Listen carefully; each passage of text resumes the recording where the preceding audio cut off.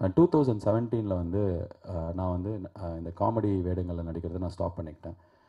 ஒரு 17 படம் கிட்ட வந்து நான் நடிக்க இல்லை வேணாம் நான் நடிக்கலைன்னு சொன்ன படம் ரிலீஸ் ஆச்சு. என் கூட இருந்தவங்க எல்லாருமே சொன்னாங்க, என்ன நீ முட்டாளாக இருக்க, எவ்வளோ சம்பாதிக்க முடியுமோ சம்பாதிக்கணும். சினிமாவில் இருக்கிற என்னோடய ஃப்ரெண்ட்ஸும் சொன்னாங்க, 10 படம் வரும், அதில் 8 ஓடாதுன்னா பரவாயில்ல, 2 ஓடும், திருப்பி 10 வரும் அப்படின்னாங்க. திருப்பி போன வருஷம் ஒரு 13 படம் நான் நடிக்கலை.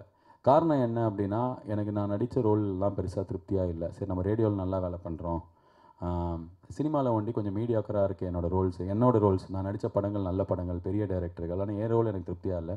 ஸோ இதெல்லாம் பண்ணல அப்படின்னா ஏதாவது ஒன்று பண்ணணுமே அப்படின்னும் போது, நல்ல கதை எதாவது வருமா அப்படின்னு பார்த்து வெயிட் பண்ணும்போது பெருசாக எனக்கு வந்த மாதிரியும் தெரியல. ஸோ அந்த டைமில் நான் எனக்கு இன்வெஸ்ட் பண்ணிக்கிட்டது தான் இந்த படம் எல்கேஜி. நான் எனக்கு எழுதினது. ஸோ திரைக்கதை எழுதணும் அப்படின்ற பிளான் இல்லை. பட் ஆனால் நான் பண்ணுற வேலை நல்லா இருக்கணும், அது நிறைய பேருக்கு பிடிக்கணும் அப்படின்றதுக்கு தான். ஆனால் அந்த மாதிரி சுயநலமாக மட்டும் ஒரு படம் எடுத்துகிட்டு அந்த படம் கல்லா கட்டிடுச்சு, ப்ரொடியூசர் காசு பார்த்துட்டாரு, ஓடிடுச்சு அப்படின்னு இல்லாமல் ஒரு சோஷியலி ரெஸ்பான்சிபிள் படம் எடுக்கணும்னு ஆசைப்பட்டோம். அதுதான் என்னோடய முதல் தாட்டாக இருந்தது. இதுக்கு ஃபஸ்ட்டு காரணம் என்னென்னா, சென்னை ஃப்ளட்ஸில் வந்து ஊர் ஃபுல்லாக வேலை செஞ்சாங்க, எல்லா பசங்களும் வந்தாங்க, சூப்பர் அப்படின்னு சொன்ன 4 மாதத்தில் நடந்த எலெக்ஷனில் 57% தான் ஓட்டு போட வந்தாங்க சென்னையில்.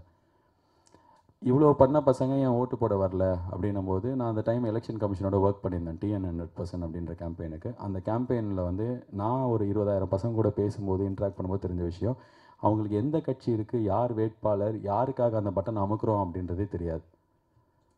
வெறுமனே ஒரு பட்டன் அமுக்குவாங்க, அதை செல்ஃபி எடுத்து ஃபேஸ்புக்கில் போட்டால் என்னோடய சோஷியல் டியூட்டி முடிஞ்சு போச்சு அப்படின்னு நினைக்கும் போது அது எனக்கு ரொம்ப பெரிய ஷாக்காக இருந்தது.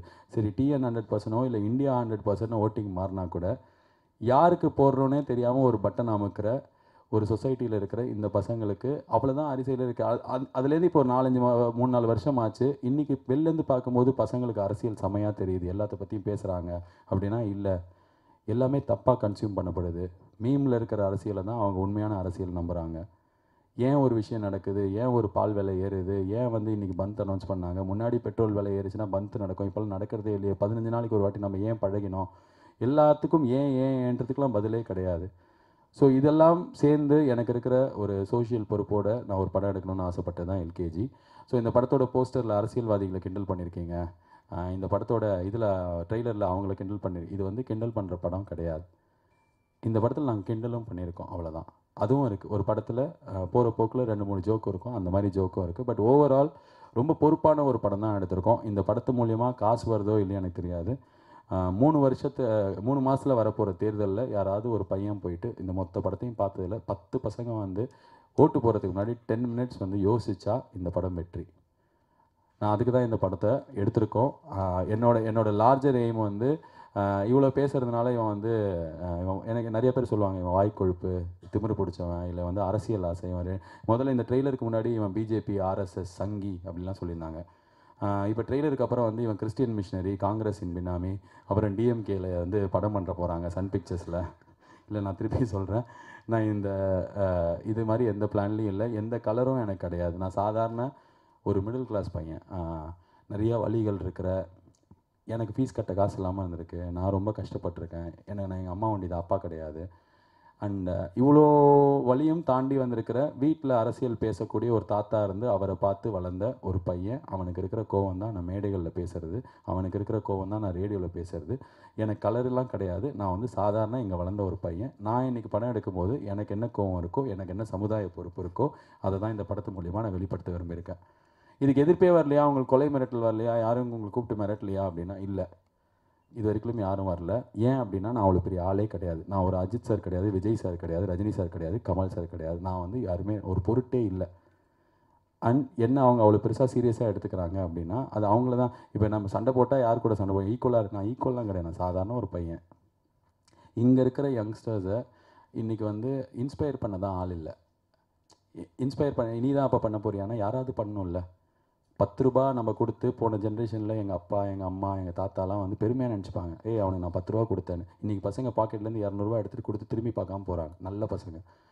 ஆனால் அவங்கள கைட் பண்ண ஆள் இல்லை, இன்ஸ்பயர் பண்ண ஆள் இல்லை. What ever little things I two, எனக்கு வந்து அதை நான் பண்ணணும். நான் இப்போ ஒரு சின்னதாக 10 பேருக்கு பிரியாணி வாங்கி கொடுத்தா ஒரு 3000 பேர் வந்து உலகம் ஃபுல்லாக பிரியாணி வாங்கி கொடுத்து எனக்கு மெசேஜ் அனுப்புகிறாங்க, மெயில் அனுப்புகிறாங்க, வீடியோ அனுப்புகிறாங்க. ஸோ யாரோ 3000 பேர் சாப்பிட்ருக்காங்களேன்ற ஒரு சந்தோஷம் இருக்குது. வலது கை கொடுக்கறது இடது கைக்கு தெரியணுன்றது நான் எல்லா இடத்துலையும் சொல்கிறது. ஏன்னா இன்றைக்கி நாளில் தெரிஞ்சால் தான் அதை பார்த்து இன்னும் ஒரு 10 கை சேரும்.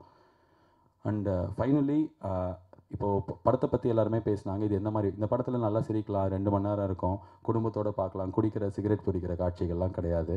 இந்த படம் வந்து 22ஆம் தேதி ரிலீஸ் பண்ணுறோம். இது எல்லாத்தையும் தாண்டி எனக்கு ஒரு ஓட்டு போடுற ஒரு ஃபேமிலியில் இருக்கிற 4 பேர், அந்த குழந்தைக்கு 6 வயசாக இருந்தாலும் 12 வயசுக்கு அப்புறம் போய் எலெக்ஷனில் ஓட்டு போட போகுது அப்படின்னா அந்த 4 பேரும் இந்த படத்தை பார்க்கலாம். பார்த்தா they will definitely have a take away.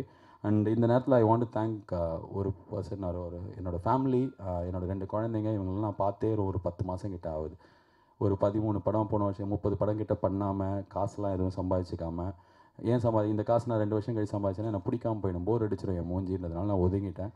And எந்த இடத்துலையும் பேசவே இல்லை. எல்லாமே கேட்குறாங்க, இன்றைக்கி சோஷியல் மீடியாவே ரொம்ப ஹேட்ரேடோடு இருக்குது.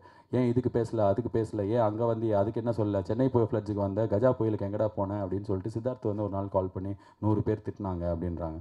மெயில் வந்திருக்குடா, எல்லாமே மெசேஜெலாம் வருது, திட்டுறாங்க. ஏன்னா எல்லோரும் திட்ட ஆரம்பிச்சிட்டோம். எல்லாத்துக்குமே குரல் கொடுத்துட்டே எல்லாருமே இருக்காங்க அப்படின்னா நல்லா இருக்க முடியறவங்களும் முடியுது. ஆனால் நம்ம எல்லாருமே வேலை பண்ணணும், நம்மளுக்கு குடும்பம் இருக்குது, ஒரு சில விஷயங்களில் பேச தோணும், ஒரு சில விஷயம் பேச எதுவும் இருக்காது. நான் ஒரு வருஷமாக எதுவுமே பேசவே இல்லை. பேசாததுக்கு காரணம் என் படம் பேசணும் அப்படின்னு சொல்லிட்டு. எல்லா இடத்துலையும் நான் இருந்தேன்னா என் படத்தில் என்னால் பேச முடியாது. ட்விட்டரில், ஃபேஸ்புக்கில் கருத்து சொல்லிட்டேன்னா அதை என்ன படத்தில் சொல்ல முடியாதுன்றதுனால ஐ state away from every thing and every one. இப்போ I am back with my social responsibility that I will always have for rest of my life. இது அரசியலுக்கு நான் வரத்துக்காக நான் பண்ண ஒரு படம் கிடையாது, அரசியல்வாதிகளை கிண்டல் பண்ண படம் கிடையாது. ஒரு சோஷியலி ரெஸ்பான்சிபிள் சிட்டிசனாக ஆர்ஜே பாலாஜி சினிமான்ற ஒரு மீடியமை அதுக்கு திருப்பி கொடுக்க யூஸ் பண்ணிக்கிட்ட படம் தான் எல்கேஜி. ஸோ படம் பார்க்குற எல்லாருக்கும் புரியும்.